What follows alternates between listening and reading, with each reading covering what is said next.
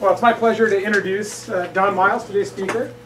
Don is a visiting professor here on sabbatical from Ohio University. And before he'd arrived here, I'm not sure if we'd ever met before, but it's been really fun getting to know you while you've been here. It's been a real pleasure having you here. So to give you a little bit of background on Don's history, he did his undergraduate work here at Berkeley, and he worked with the illustrious Rob Colwell. And he am I allowed to give the years? Sure. You don't look old enough for your CV. Yeah. So he got his bachelor's degree here in 1978. And actually just before the seminar here, Paul Licht introduced himself to Don, and Don responded, "Hey, you know, I took your class back in 1977." It was surprising that Paul didn't remember him. Yeah. Just from his face, from his appearance. Yeah. I think he got an A+. Actually, check your records. I never gave one. So after getting his bachelor's degree here, he got his master's degree at Cambridge with R.C. Campbell in 1979, and then he did his PhD at University of Pennsylvania. In 1985, he received his PhD where he worked with Bob Rickliffs. So he's worked with some heavy hitters, and it was really fun to look through your CV and see like who you worked with over the years. And you can see in the early days, actually through much of your career, you've done a lot of work with Art Dunham. That was some of the work that I was familiar with already. I've been reading his paper since I was a master's student. He's also done a lot of work, obviously, with Rickliffs, with his advisor, with his PhD advisor. And then in more recent years, with Jonathan Lossos is another person you've collaborated with extensively. And then starting in 2000, I think I've got the year right, he initiated what's amounted to a very successful collaboration with Barry Cinervo. And there have been a lot of papers with Barry.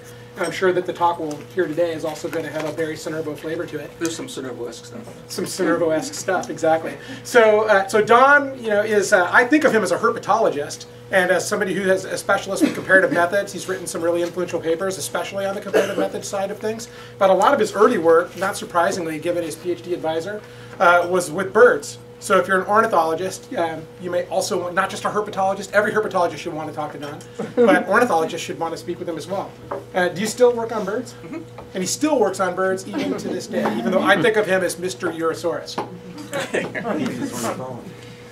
So with that, I'm going to let Don have the floor. He's going to take a lot of the work that he's been doing in recent years has been focused on the effects of climate change, on essentially viability of populations, and of course I think that's going to play a role today. So thanks, Don. Great, thanks. It's great to have a chance to speak to this crowd. The last time I gave a talk at the MVZ was in 1985, I think it was, when Harry and I were working together on writing an NSF grant to pay for me to have a postdoc here. We didn't get it on the first round, and in between submitting and resubmitting, I got a job. I asked Harry, is it okay if I resubmit the grant? He said, you wrote it. So I did, I got the grant, and life went on from there. I did go to Berkeley here, and I just want to give a little background about the importance that Berkeley played in my development of my career, as well as working in the MVZ. So these are among the people that influenced me. I did take, I guess it's IB 104, but in the old days it was Zoology 107, and the instructors for that course included Professor Stebbins, Dr. Patton, Professor Patton, and Ned. I got my start in ecology by taking a course with Frank Petelka. And so I took his population ecology course and Rob's community ecology course during the same quarter. And I practically died because I went from a natural history perspective to a theoretical perspective. I also had a course with Professor Licht, and I took ornithology with Ned. I had to take a course in either ornithology or herpetology, and the two courses conflicted, and Ned's course fit in my schedule, so I had the opportunity. I have some Ned stories, and as we all do. So I had an opportunity to learn more about ornithology, and I also want to acknowledge my advisor, Daniel Mazia. He's an important advisor that I had. He was an individual who taught self-physiology, and every time I saw him for an advising session, he always asked, "Are you going to take my self-physiology course?" And ultimately I did, and it was one of the best courses I ever attended. But he was also instrumental in having me take the marine biology course at Bodega Bay, because I said I wanted to be a field biologist. And he said, "Well, then you should take this course." I said, "I think I know what I want." He said, "No, I think you're taking this course." And so I took the course, and I learned two things. One, I really did love being a field biologist, and two, I really wanted to be a vertebrate biologist. I also want to acknowledge two TAs that I had in 107, Russ Greenberg, who just had a love of birds and a love of teaching, and really was great to be with in the field. And then Jim Hankin, who was a TA in the second quarter of 107. And here he was interviewed by Ali G. Check it out on the internet. So one of the things that was ingrained in me was the importance of natural history and the importance of field biology, and essentially writing everything down. I mean, we had the specter of Joe Gerdell over us with every field course or field trip in SO 107. And, you know, we would diligently write our field notes at the end of a field trip and hand it into the TA. And we got to be very good observers of nature, as you could be when you're 21 or 22 or 23. But I want to talk about first the relationship between natural history and serendipity. And there's a phrase or saying, serendipity favors the prepared mind. I just want to go through some things that happened to me in the past few years that echoes the importance of natural history and serendipity. The first phase of the Cinervo-esque talk is Barry and I working together, teasing apart the mechanistic basis of the rock, paper, scissors dynamic in Euta stansburiana. And we got together because Euta has this color polymorphism in the throat, and the species that I work on, Urosaurus ornatus, also has polymorphism in the throat fan. Now, the things that we were interested in was the maintenance of these color polymorphisms and the relationship between a polymorphic group of species and the rates of speciation. And that's the genesis of our collaboration. That and Malbec wine. Now, in about, I think it was 2007, Barry was teaching, and he had a new student, Beth Bastians, who wanted to look at a system in Mexico that would be a good test of the rock, paper, scissors dynamic. And so we decided that Scalopus grammicus would be an excellent species with which to investigate the generality of the rock, paper, scissors dynamic. And we talked with Jack Seitz about potential sites, and we also talked with Fausto Mendez de la Cruz. Fausto had worked on Scalopus grammicus for his dissertation work, and he had field sites throughout Mexico, and you can't see it, but we focused on sites just to the west of Mexico City and to the east. And the eastern site was a place called Cerro Tolman, and the western site was Ajusco, which is a mountain site in the Cordillera west of the city. So I went with Beth, and we went to Fausto's sites. We're looking for lizards. We're looking for this species. And Scalopus are not exactly the easiest lizard to miss. They bask, they display. And so we went to Fausto's site, and we couldn't find Scalopus grammicus to save our life. We found Scalopus torquatus, we found another Scalopus, but not grammicus. So we called up Fausto. We said, "Hey man, we went to your site, and there weren't any grammicus." And you know, his comment was, "I'll come out and show you." So he comes out, goes to the site. There's no grammicus. He says, "I don't understand. They were here 15 years ago." So he said, "Let's go to Ajusco." It's just a 4-hour drive across Mexico City. And we'll go to that site. So we go to Ajusco. And this is about 1,500 meters in elevation. Cerro Dolman was about the same. We go to Fausto's old site. There's no Rambicus. There's Scalopus policiosi and a Crotalus triceriatus. That was nice. But Beth wanted these. So Fausto said, let's go up in elevation. So we go up to about 2,500 meters, something like that. We find Rambicus. So I asked Fausto, do you think this might be a signature of climate change? He says, I don't know. I mean, we just have 2 points. It's not enough.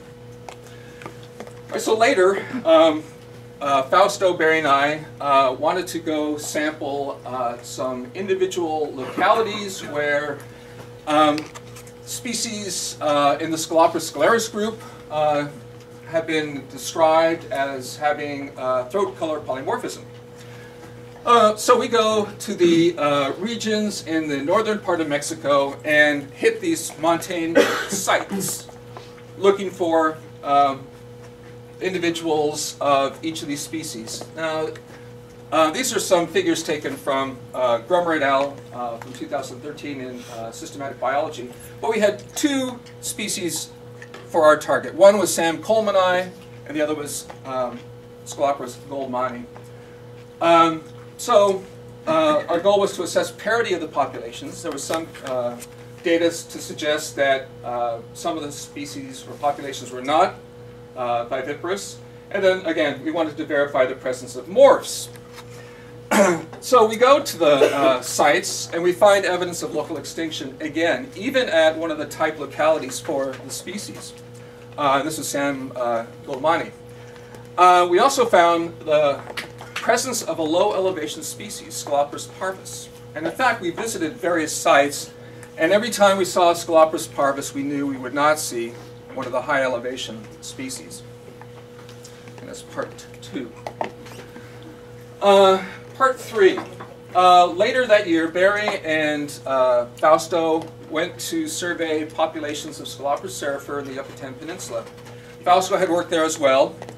And they went to visit some sites. They found extinct sites, so some populations that had disappeared. But they also found extant sites. And Fausto said, what if we put some data loggers to see what differences there might be between these extinct populations and the extant populations? So they did.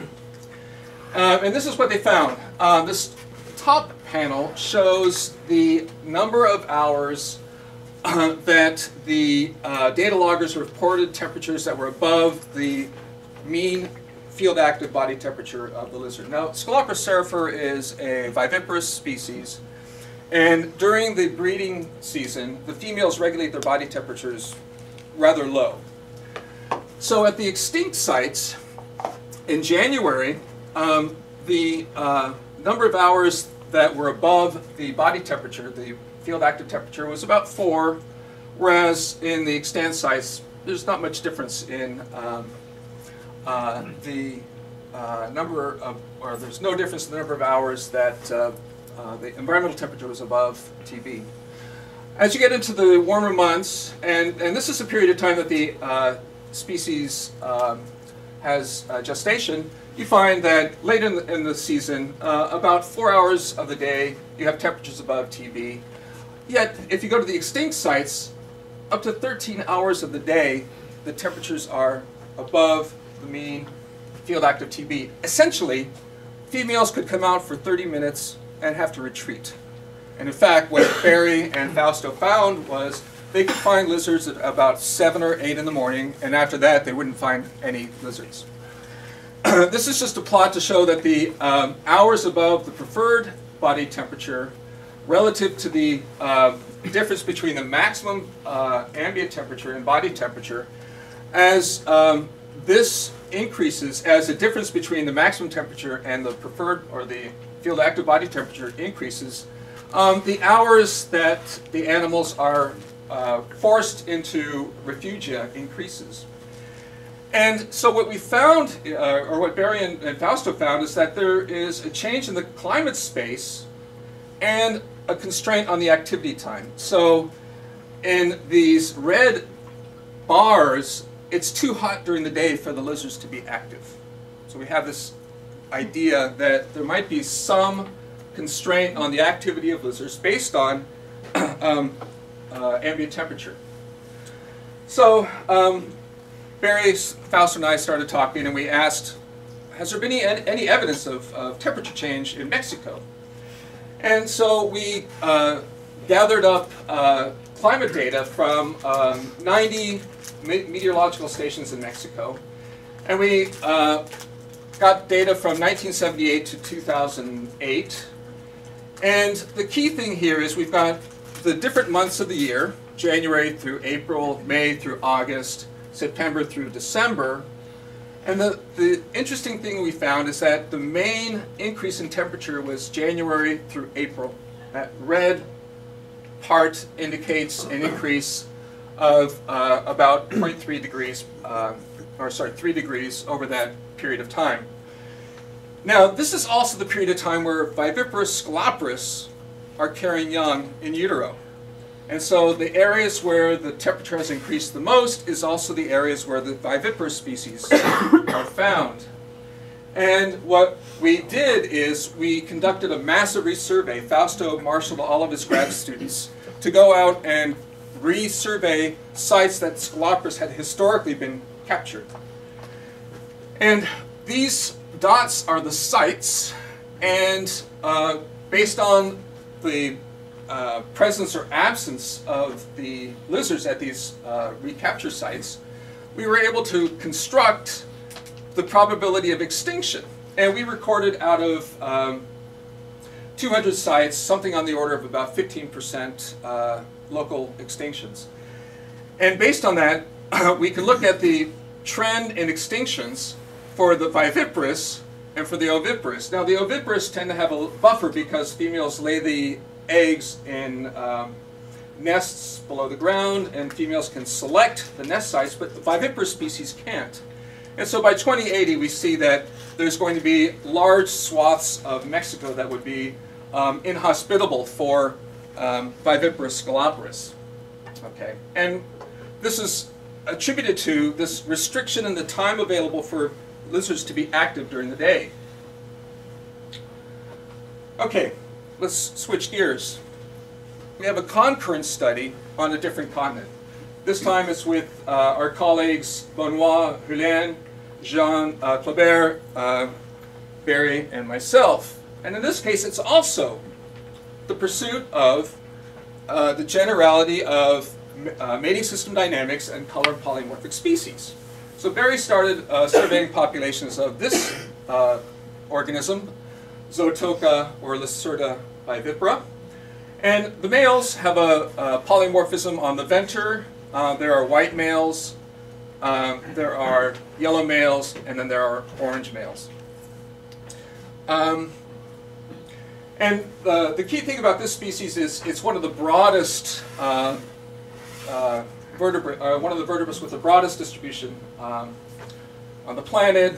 Its range goes from Spain all the way to Asia, and for most of the populations throughout the range, the species is viviparous. In Spain and in Italy, they're oviparous. Now, they're largely ovoviviparous. There's no matotrophy or exchange of nutrients between the embryos and the mother. There is exchange of water. But we have these two or three groups of populations, and they also belong to different clades. So we have an oviparous clade in Spain, an oviparous clade in Italy and the Pannonian Basin, and then the rest of the populations are viviparous. So in the late 80s, Serge Groba and Benoit Julien did some surveys, largely for the purpose of doing a phylogeographic analysis of Lacerta vivipara, and also to evaluate the distribution of viviparity and oviparity in the species. Now, the interesting thing is, for the oviparous clades, the males are color polymorphic, and in the viviparous clades, the females are polymorphic in coloration. But they were able to survey about 100 different sites. And Barry came along, and he was interested in, well, what's the pattern of color polymorphism in the species? So we had one group of surveys. This was part of a global change project initiated by Barry and Jean, surveying 20 populations in the Massif Central. And with Benoit, me and Barry, we surveyed in the Pyrenees. And then there was a pan-European collaboration looking at the evolution of reproductive strategies. And this group surveyed 100 plus sites across Europe. Now these resurveys found extinctions. Where there were surveys that found extinctions, these were resurveyed. And we found about 13% of the populations that were initially surveyed by Serge Grobin and Benoit showed extinctions. Now the thing about this lizard is it lives in a bog, and if you ever work with desert lizards and have attempted to work with boggy lizards, it's quite a change. Boggy lizards don't like dry. They don't like hot.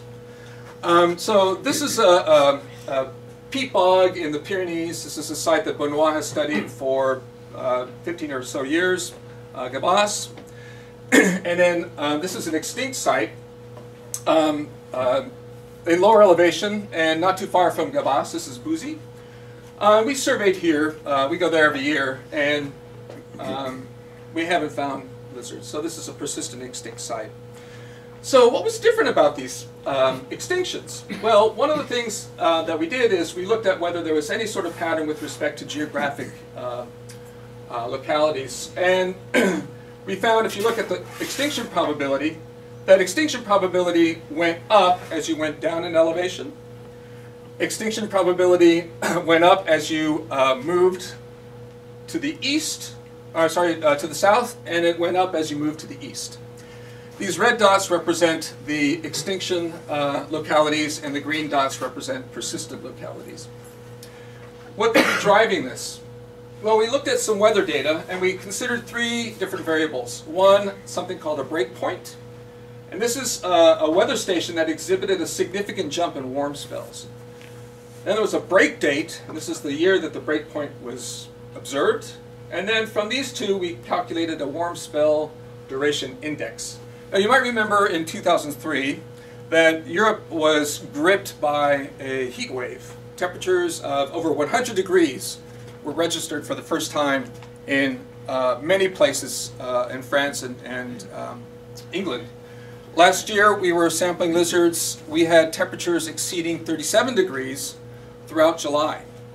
And we were running an experiment with 500 females in a lab. And the experiment was a warm treatment of 32 degrees and a cool treatment of 28.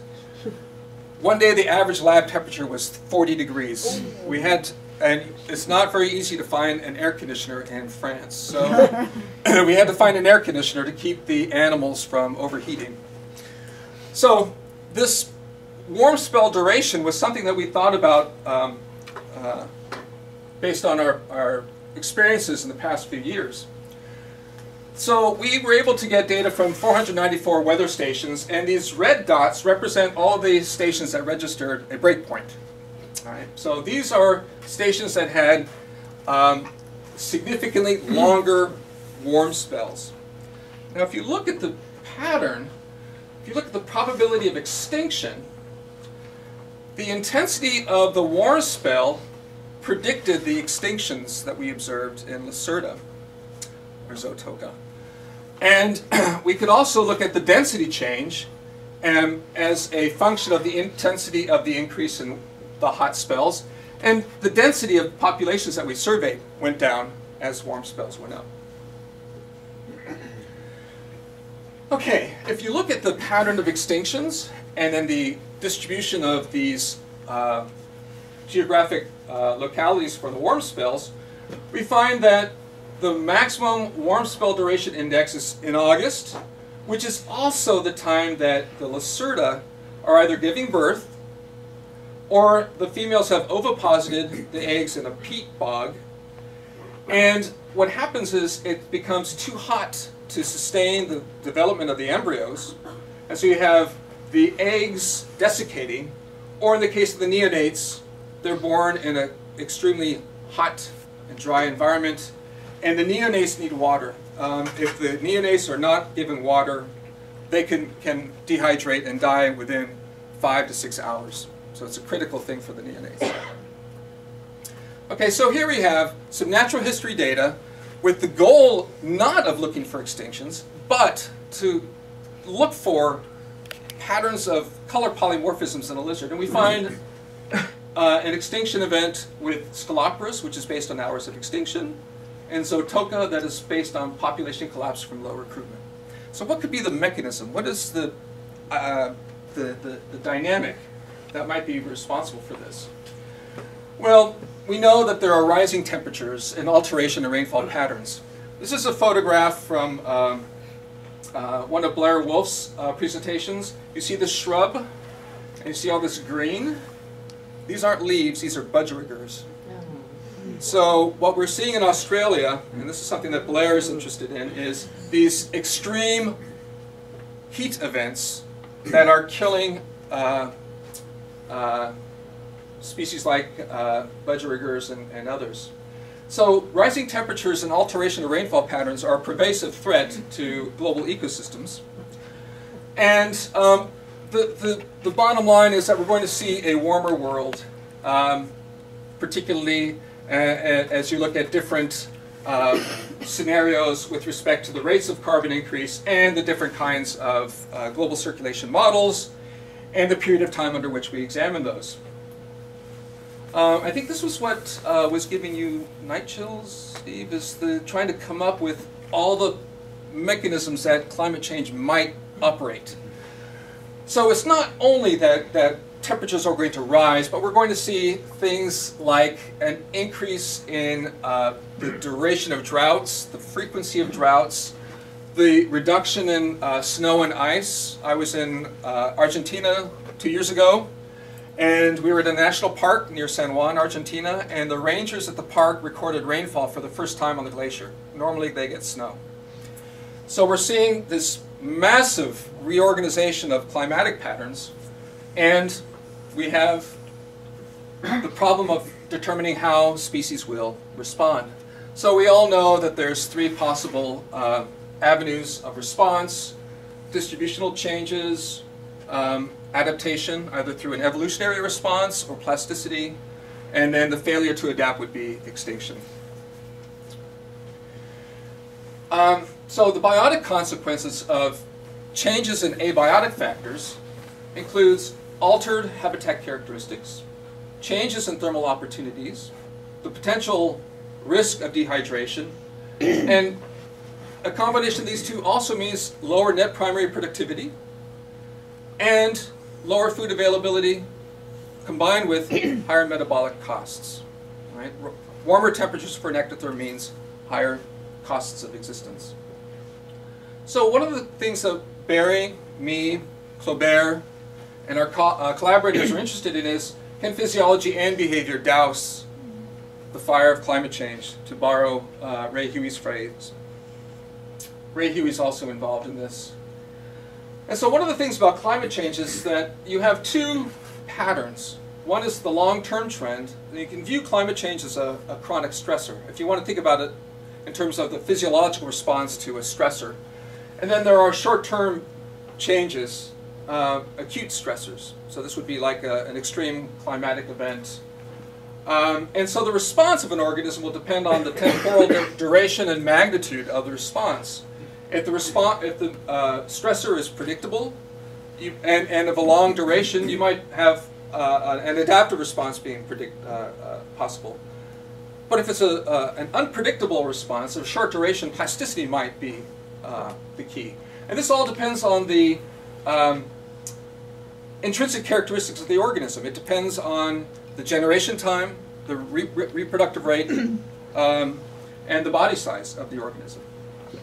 And so for the rest of the talk, I'll focus more on small ectothermic organisms rather than large-bodied organisms.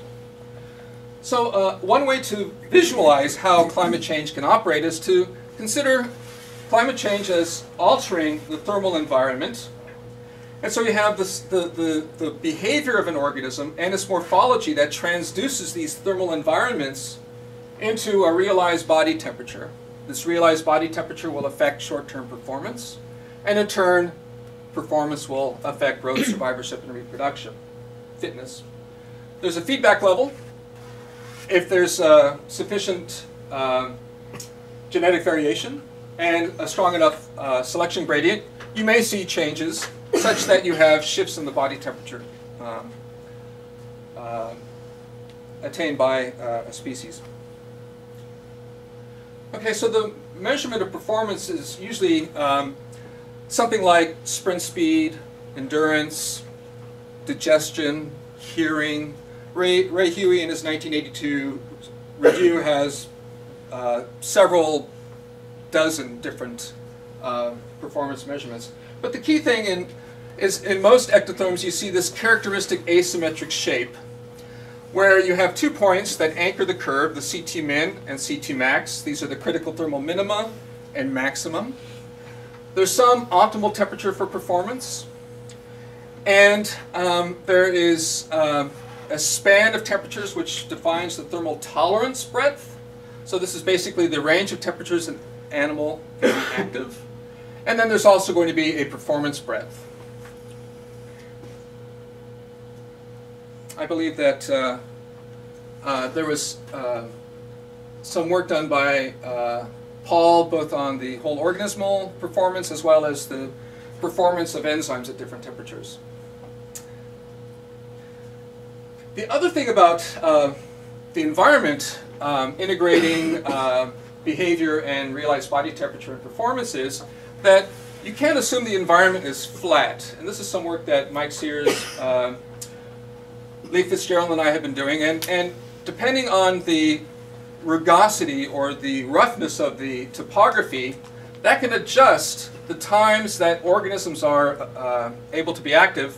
It's difficult to see, but if you have a flat shape, you have a uniform curve where you have restricted activity throughout most of the day. Rugosity allows animals to be active at a larger proportion of time, and then highly rugose surfaces allows even more time for activity. And depending on the amount of activity, you have a change in the potential activity budget, which feeds back on the interaction between performance and fitness. Okay, so thermal performance curves have been critical in ascertaining how species can respond to climate change, largely through an examination of the difference between the CT min and max and the average body temperature lizards or any other organism displays in the field. And it's assumed that TB displayed by animals in the field is corresponding to the optimal temperature for performance. Now, one of the things that we expect is, in species that are found in more stable or predictable climates, that you should see this curve showing a more narrow breadth and more peakedness, and a generalist having a broader curve, which allows the animal to perform well or across a wider range of temperatures, given that they are likely to experience more seasonal environments. Now, behind this, there's also this idea about the difference between static and lability in thermal performance curves. A large literature has discussed that these curves are not likely to shift. That is, they're static or conserved. And there's growing evidence to suggest that these curves can be labile and acted upon by selection. So the principal parameters of these thermal performance curves are, again, these 2 traits: the tolerance range, the optimal breadth of optimal performance temperature, the breadth of optimal performance, either at 95% or 80%, and then the shape of the curve. And most analyses ignore the shape. They present either these two values and then some measurement of optimal temperature or preferred temperature, or only consider these parameters. So one of the questions is, does the operative temperature or the operative environmental temperature exceed CT max? And in a study published a couple years ago by Jennifer Sunday, in a large review of the values for CT max and the environmental temperature, they found that there's a thermal safety zone defined where this maximum critical temperature is greater than the operative temperature, and then there's a thermal danger zone where CT max is less than TE. And you find that a lot of the data shows that most species in the reptiles fall into this zone. So they have a high thermal danger. Insects are on either side, there's not much data. And then amphibia, because they have wet skin, are protected in some ways, but still there are quite a few species that are in the thermal danger zone. And one can look at the difference between CT max and Tmax against latitude, and we see that most of the species that are in the danger zone fall into the tropical regions, and then you have a group of species that are broadly distributed, and these are largely species that have high thermal tolerances and live in typically arid zones. But an overlooked variable is voluntary thermal minimum. Animals do not stay out until the temperature reaches its critical thermal maximum. They retreat.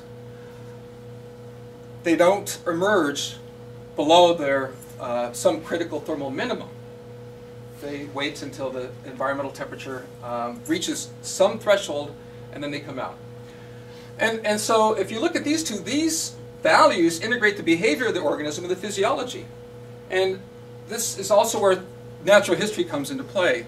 If one watches a lizard will emerge from its retreat site and it sticks its beak out, just enough to warm the head. It warms the head up, and then it emerges a little more, and then it reaches a body temperature that seems to be sufficient. I won't say optimal, but it's sufficient, and then they start to emerge, bask, and feed. This is a repeatable pattern in Urosaurus. So one thing we find is that this critical thermal minimum is rarely approached in the wild. Most examples of Urosaurus populations I've sampled, the voluntary minimum is about 25. And the voluntary maximum was about 39. In recent years, this has shifted up to 41 to 42 degrees. And this has shifted up to 27 degrees. So the voluntary thermal limits often are substantially different than the critical thermal limits.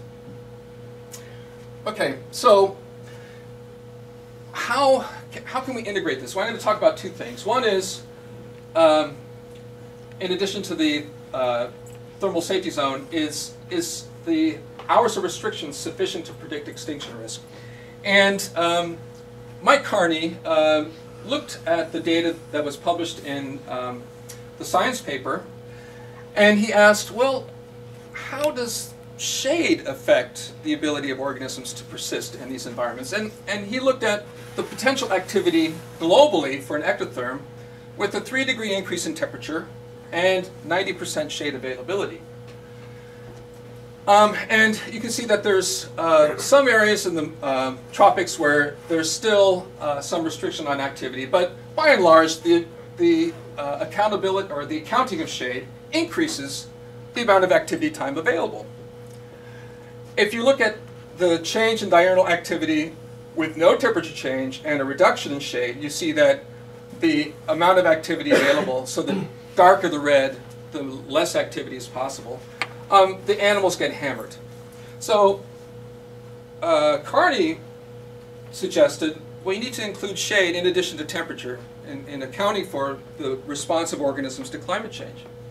So he looked at our data, and this is just a plot of the change in the net reproductive rate, or R sub 0. These blue dots, there's a positive increase in R sub 0. The red is negative. This is with 0 to 90% shade. This is with 0 to 50% shade. These yellow crosses coincide with our extinct sites. With a reduction in shade, you find that there's a greater risk of population declines because of the reduction in the hours of activity. Okay, so I thought, well, let me look at some of the data that's available for Urosaurus. This is a plot of the Modified Palmer Drought Severity Index. When it's positive, it's wet. When it's negative, it's dry. This goes from 1985 to 2006. You see that over the course of the past 20 or so years, the number of drought episodes has increased, and the duration of drought has increased. The intensity of drought seems to be more or less the same. The wet years are fewer and of shorter duration. What does that do to the environment? Well, here we have a nice pastoral scene, a couple of lizards basking, some trees, the sun. Let's say it goes up 3 degrees. Now it becomes too warm to be on a rock, and you see a shift in the substrate use. So you see animals starting to use trees as a substrate for their activity. So either they shift in their use of substrate, or there's a reduction in activity. In fact, there's a paper by Sheffers, I think in 2011, that arboreality is a response to climate change. Well, it can't get too hot and too dry, and you have the loss of appropriate arboreal substrates because of drought stress. Okay, so I looked at some patterns of activity for Urosaurus. This is the habitat that I study. It's in the Saguaro National Park in Tucson, Arizona, on the eastern side of the city. Actually, it's almost surrounded by the city now. This is a mesquite tree. It's about 3 meters tall. It's not exactly the most hospitable looking shrub. This is the same tree in a wet year, so there's a lot of grass, but not much growth. This is a tree in a normal wet year, so lots of foliage, high amounts of insect activity, lots of primary productivity, even for a desert. Okay, well, what happens with this species? This is Urosaurus ornatus. So there's a tremendous change in the operative temperature experienced by lizards in drought and wet years. This gray line is a drought year. The black line traces the temperatures at a given tree, the same tree actually, in a wet year. This is the CT max for Urosaurus and the field active TB.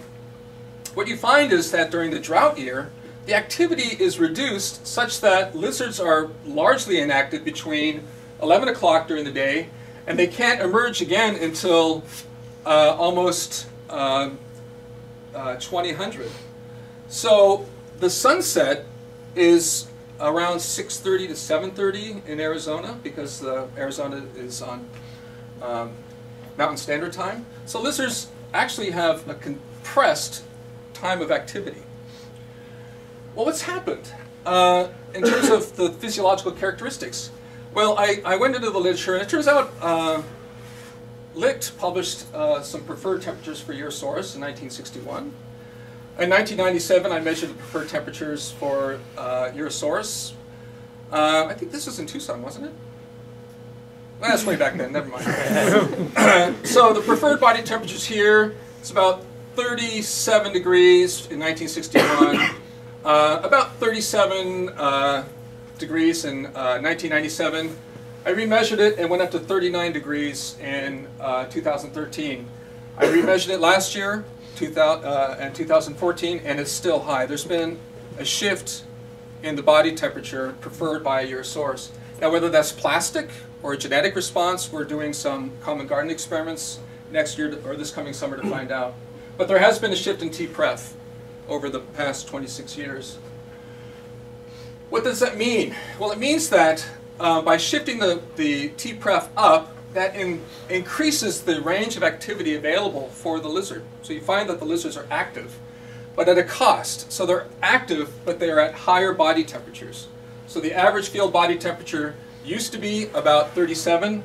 Now it's regularly 39, 40 degrees, 41 degrees. What does that do to performance? This is the performance curve for Urosaurus ornatus. Here's the optimal temperature, just about 35.5 degrees. A shift towards 39 results in about a 25 to 30% decrease. If it goes up to 40, it results in an even higher decrement in performance. This means these little lizards are more likely to be tagged by predators in these warmer environments. Now, how's my time?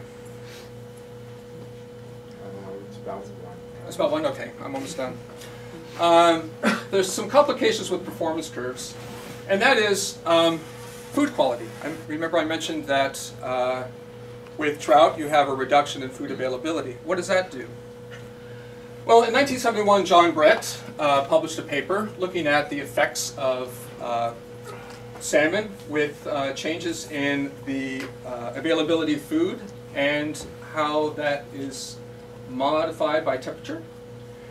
And what he found is that as you change the ration available to salmon such that they go from excess to a substantially reduced amount of food, the optimal temperature for growth changes, as well as the rate at which they increase the accumulation of somatic tissue. So we did a similar experiment with Urosaurus. We fasted lizards and we fed them. And we found that these curves are significantly different. And what we found is that the preferred body temperature went down in fasted lizards from 36 to 33, and the optimal temperature performance decreased from 36 or 37 to 35. And the breadth of performance, the 95% performance breadth, also shifted lower. Yeah, so what we see is, just to finish up, what we see is that if you look at the physiological capacities of organisms, both in terms of their preferred body temperatures, their performance capacities, and their thermoregulatory behavior, it appears that organisms, such as Urosaurus, have the potential to adapt to changing environments by increasing temperature, but it comes at a cost. They can adjust to lower food availability, but again, there's a cost. We're noticing changes in survival and recruitment that are following these changes in the environment and changes in the physiological capacities of the organism.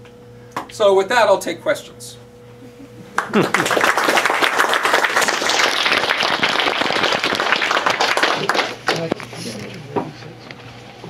Yeah, sure. If somebody could get the lights. Before we take questions, I just wanted to mention we have one more open slot for a seminar speaker this semester. So if you would like to speak or know somebody who would like to, shoot me an email. And I also wanted to mention that Don is in the office right next to Ted Pappenfuss's office. So if you want to come talk to him, that's where you'll find him. So Don, I'll let you. Hi. First of all, sort of a trivial issue maybe. I think of all the performance things you measure, endurance is the least significant. Because if you look at the behavior of these lizards, they nowhere push their endurance limits, I don't believe, under normal conditions.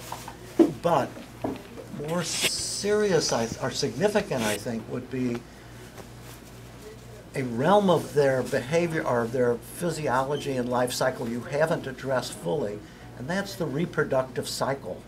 Because I recall everything that was done indicated that the most temperature sensitive system in a lizard is reproduction.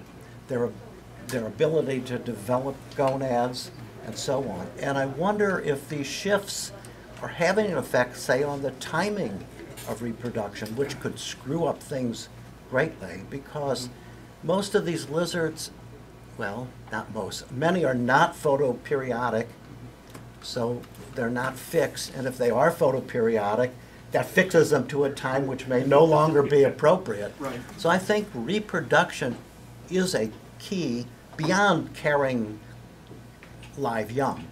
I'm talking about when they reproduce, their ability, how many. I agree. I agree. I have data on that. I didn't present it.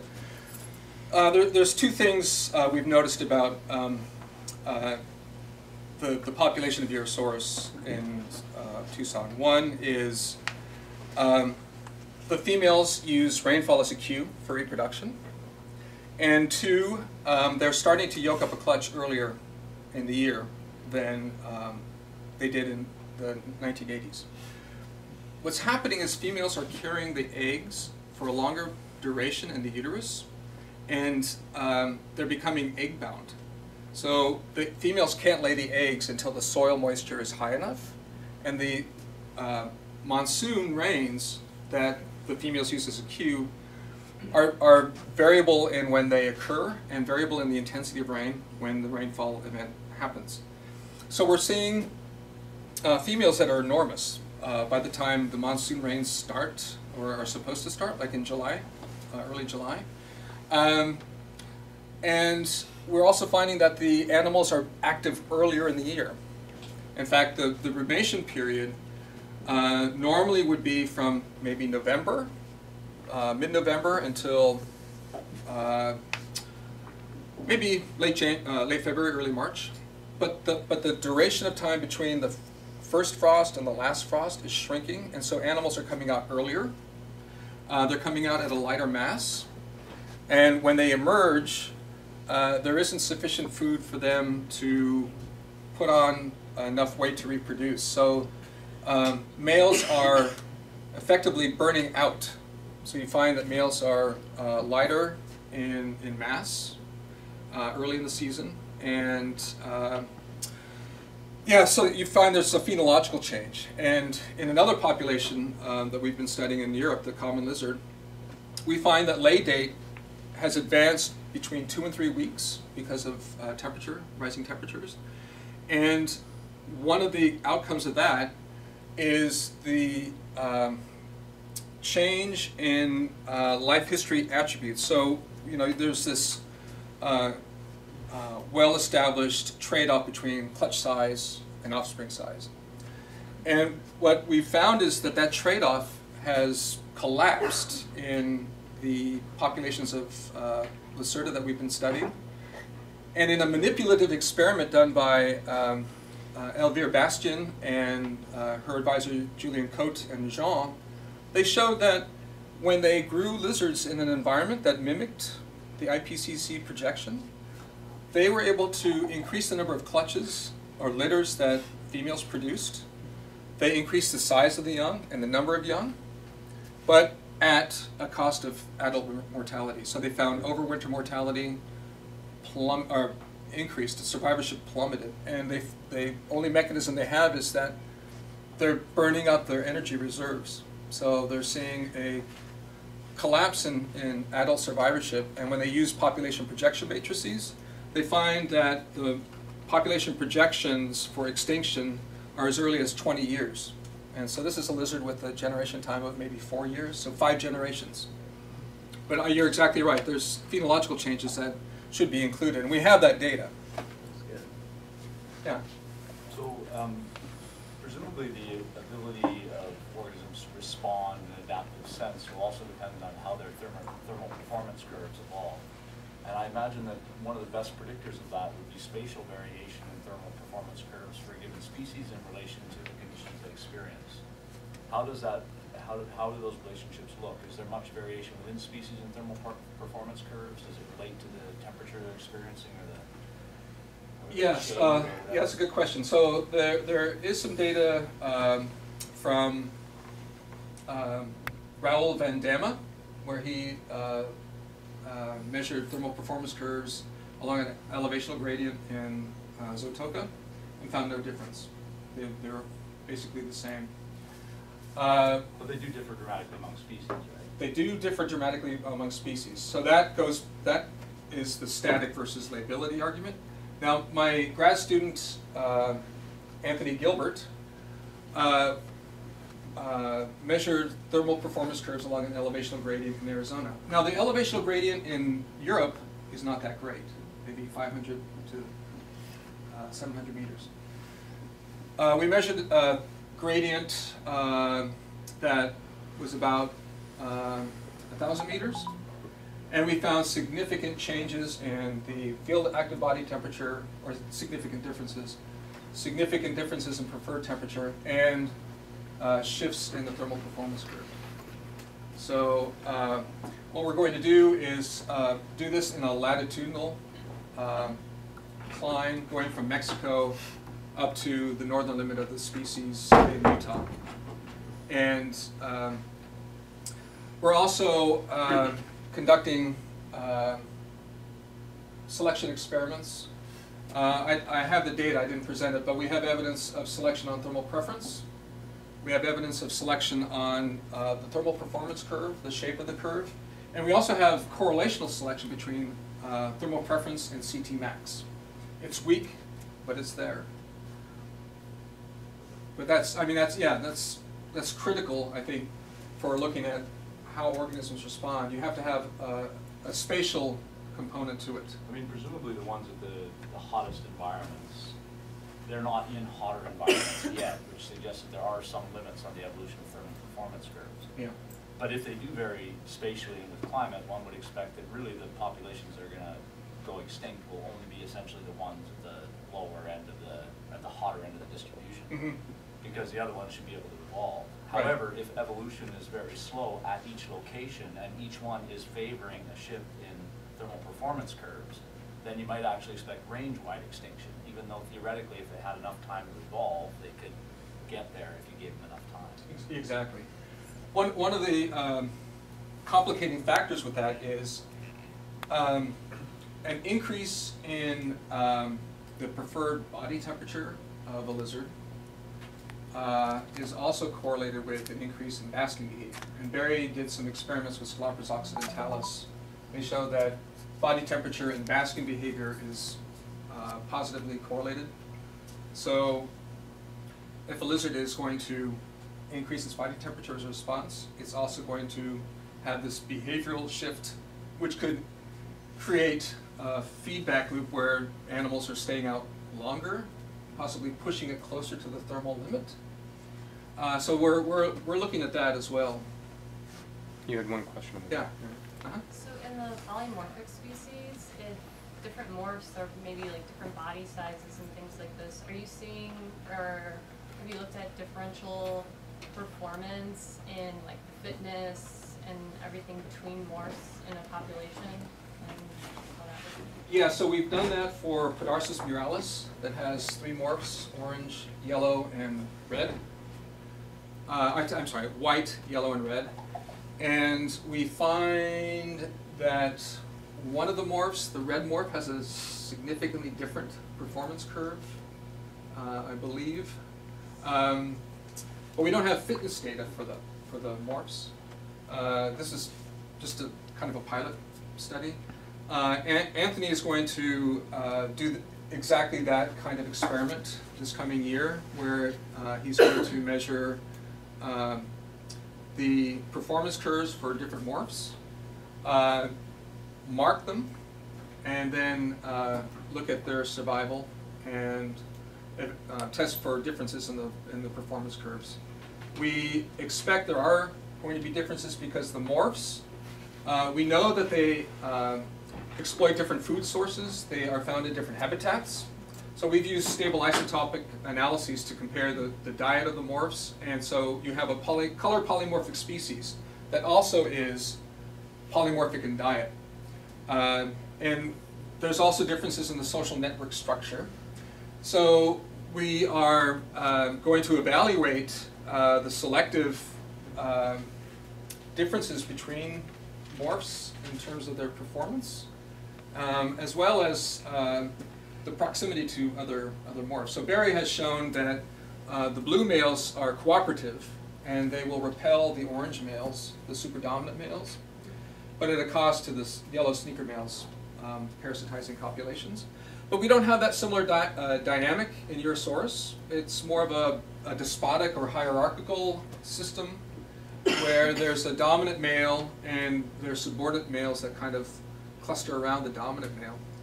And so we don't see the same cycling of morphs that you see in Uda, which is, I mean, it's interesting.